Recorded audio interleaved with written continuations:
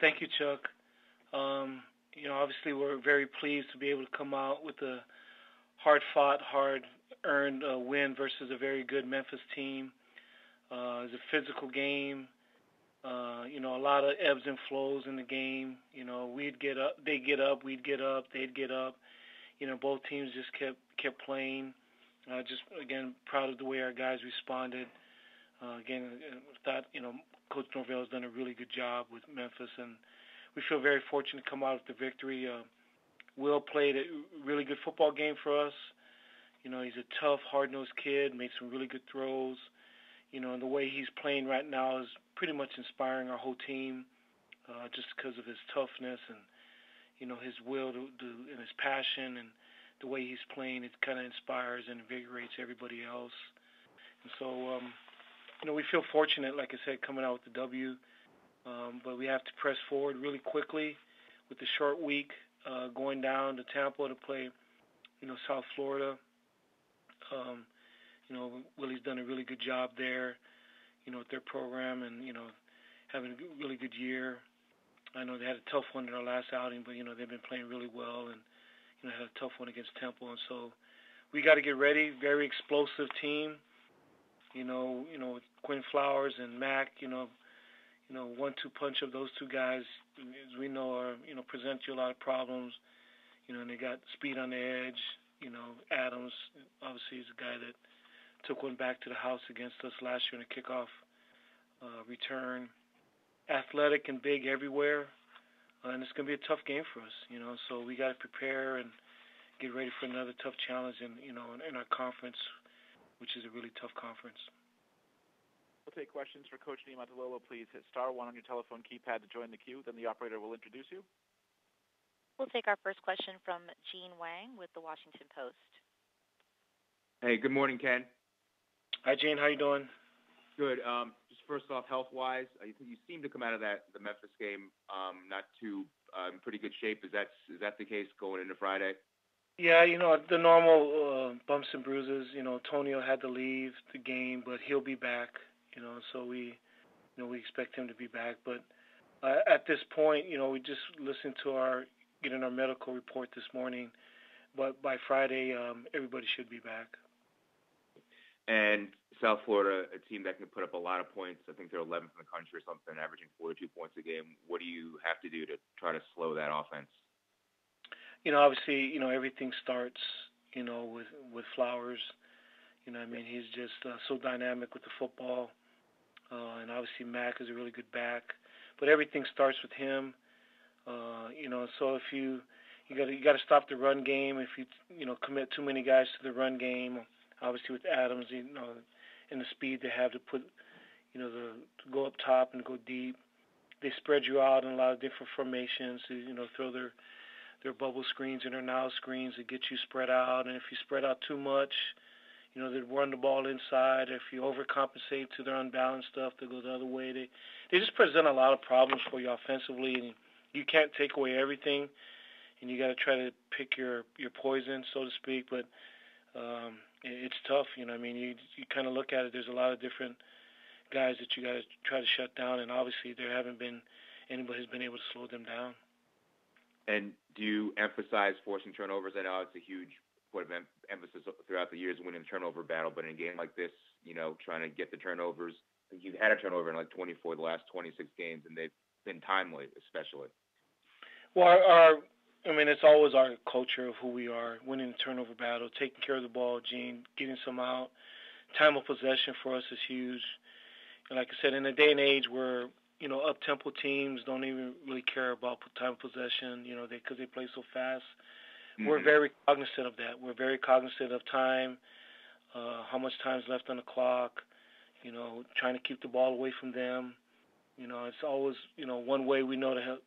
There's a lot of hard ways to stop people, but, one way to stop them is, keep them on the sideline. Thank you, Ken. Hi, Gene. We'll now take Joey Knight with the Tampa Bay Times. Coach, has anything that Will Worth has done these last few weeks surprised you? Coach Jasper, yes. I thought he could run our offense, and Coach Jasper has always been a big proponent of his, and has always believed in his kid. He's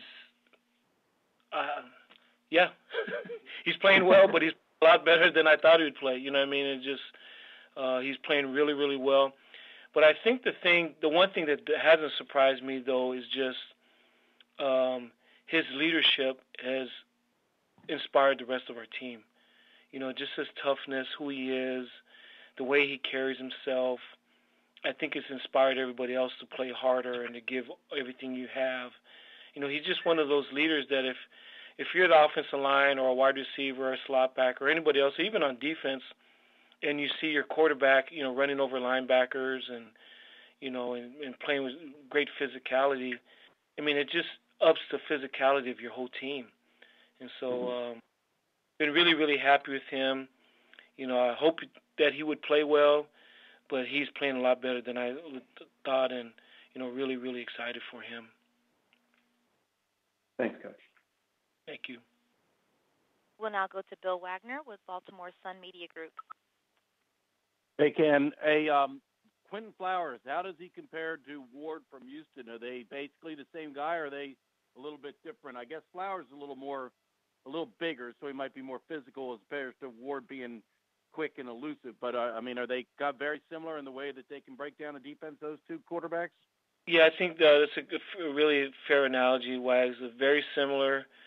Like you said, the thing I think that Flowers has, he's, about 210. He's a bigger kid, fast and powerful, but presents the same problems. When a quarterback's able to carry the football, it just presents problems because you have another blocker now in blocking schemes. And, if you commit too many guys to the run, they spread you out with their different formations, and he can get the ball out really quickly to the edge. So it spreads you out and, makes you run east and west. And so just some of the problems he presents with his running ability and his strong arm to get the ball out of his hand quickly to the sidelines and also to throw it deep. He throws a really good deep ball. So they stretch you horizontally, vertically, and with their speed that they have, the gaps get so big. Well, I was talking to Dale about this last week, but, this is like a weekly issue with Houston, Memphis, South Florida. Every week you're going against these explosive offenses that really are very, very difficult to stop. I guess you wish as a coaching staff if you could run into a team that couldn't score points or move the ball like these teams seem to do in this league. Well, you got to stay 1 week at a time, but then you got Notre Dame, Tulsa, SMU, Army. They're all good teams, and so, it is what it is. Like you said, it's part of the conference. A ton of guys are scoring a ton of points, but that's everywhere in college football. It's just, the Oklahoma TCU game, Texas Tech game. People are putting up a lot of points.